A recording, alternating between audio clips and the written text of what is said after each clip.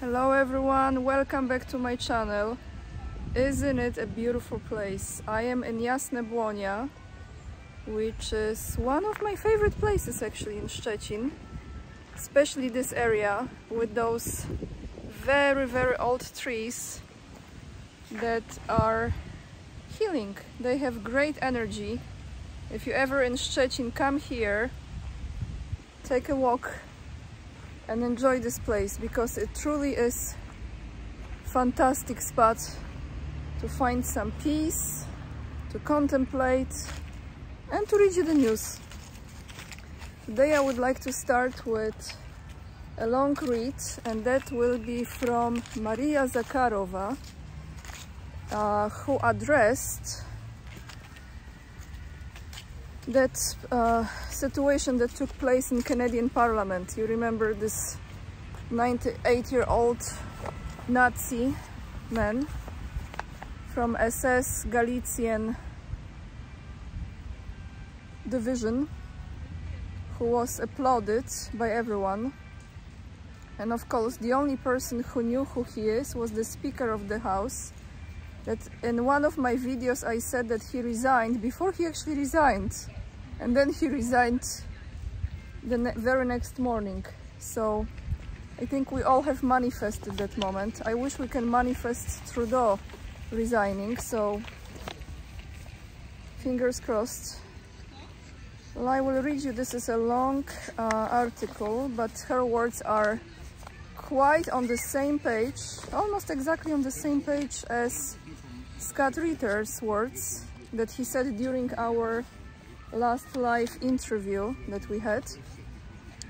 And where I found this article, let me just double check here. I found it on the Belarusian portal. You will find the link attached in the description box. Maria Zakharova, the title of this is "Canada Sparkheads the Efforts to Falsify the World War II History." This is the pinnacle of the Canadian government, Maria Zakharova said. The 98-year-old Yaroslav, I think his name is Hunka, but in this article it said Gunko, so I'm not sure, served as a volunteer in the SS Galicia division, she recalled. He was applauded by Prime Minister Trudeau, the Speaker, members of the House of Commons and Western diplomatic corps, including, what is unsurprising, she said, the German ambassador. This scandal continues to elicit outrage and condemnation even among Canada's closest allies. Canada's ruling Liberal Party did not expect this. This is all from Zakharova. As I see it, it took them by surprise. Trudeau says he was kind of unaware of the Speaker's initiative. Apologies were immediately offered by the Speaker, who is no longer the Speaker. The Canada Prime Minister team is now doing damage control, wiping off the incriminating footage on the internet. Incriminating footage on the internet. You can hardly believe in the ignorance of the head of government and his right hand, Deputy Prime Minister Chrystia Freeland. You see, this is what Scott Ritter mentioned. He mentioned when I asked Scott, who do you think invited that guy to Canadian Parliament? And he said Chrystia Freeland. Continuing, Chrystia Freeland, the granddaughter of banderite Mikhailo Komyak. They want to persuade us they didn't know who they were applauding. How do they govern the country then? This is such a good question, right?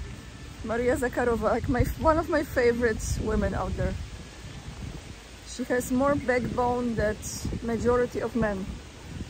So she asked, how do they govern the country then? The most important thing here is something else.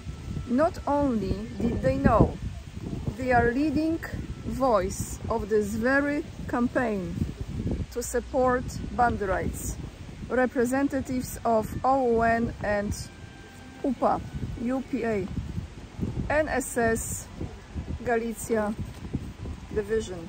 There is more. They support both their direct participants in these criminal organizations and their followers.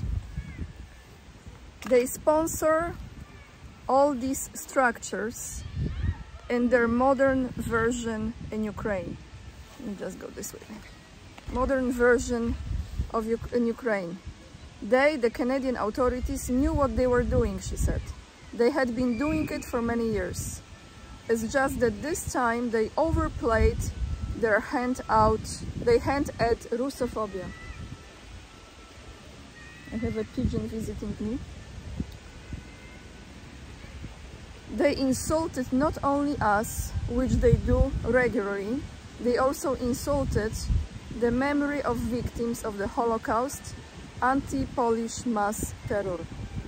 Although we do not understand why Ukraine's honoring SS Galicia's division and Banderites does not insult the memory of the victims of the Holocaust.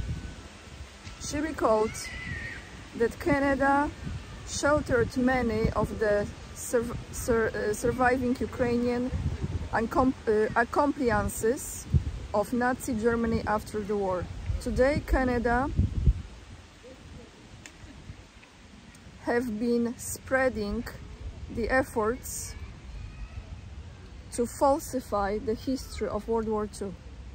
She also drew attention to the complete lack of reaction of the Canadian Parliament scandal from the Western members of the UN Security Council, the United States, the United Kingdom and France. It is outrageous that the Western community, the Western Parliament members of the United Nations Security Council did not respond in any way to this blatant fact of support for neo-Nazism. Lack of official condemnation of the SS veteran honoring ceremony from the great powers, it's a shame that exposes them, she said. And she continued, we view Canada as an extremely unfriendly state, whose authorities have tarnished themselves by condoning Nazism, betraying their own history, and we will shape our policy accordingly. Zakharova, when she says it, she says it. And the dog is after, hey doggy, the dog is after the pigeon that was visiting me, unfortunately. So those are her words that are exactly aligned with what Scott Ritter was saying. Shameful, huh? You know, we all know Trudeau is never going to resign. I mean, never say never, but it's hard for me to imagine him resigning. My Canadian viewers, could you please put in the comments down below this video, what would it take for Justin Castro to say sayonara, adios, goodbye, au revoir? What would it take? Okay, what else I have for you guys? I have for you some article in regards to if Polish citizens, if Poles already know how they will be voting on October 15th. Very quick article. It says, do Poles know who they will vote for? Why? Well, why we know why, but who they will vote for. And they made a new survey, which again question every survey too, because it's paid. Who pays for the survey? That's usually how the results of the survey go. I don't have the names of the parties. I will be giving you the names of the main parties and of course the movement Ruch Dobrobytu I Pokoju. That is not a party, it's a movement. It's a grassroots movement. Sorry, today my tongue is twisted. Full moon. And that is the only, I think they are the only, maybe there are a few others, but to me they are the only one that is coming from the people. Grassroots movement. They're regular citizens who gathered in that movement. But those parties I will be giving to you probably next week. so you will have more understanding how this looks like in Poland, how many parties are there, and you will be more aware before this election. Do Poles know who they will vote for? A survey has been posted on onet.pl, the name of the portal. 73% of respondents already know who they will vote for on the October 15th elections. On the other hand, 11% declare that they will make a decision at the last minute. According to the latest poll, the Polster Research Institute made by Super Express, 10% of respondents answered, it's difficult to say, and 8% that they do not know who they will vote for in the elections. Well, you know, this is survey on certain amount of people, this is not on everyone, so you cannot really rely on this fully, because there's just a percentage of the voters. But that's all I have for you today, everyone.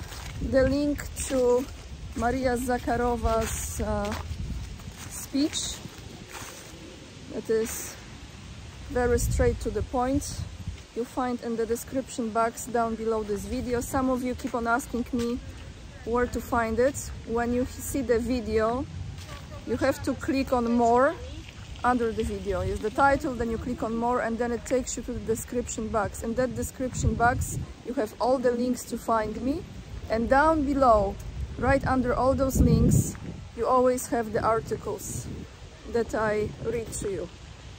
And as always, guys, make sure to join me on Locals, follow me on Instagram, join my mailing list, there is Rumble as well, and if you feel like buying me a coffee, no pressure, zero pressure honestly, but if you feel like you want to buy me a coffee, you can do it by clicking down on this link below. And I wish you lots of love, and remember, we are the leading edge and we are saving humanity. Have a wonderful Saturday, and I see you tomorrow in a free-flowing video on Sunday. Bye guys!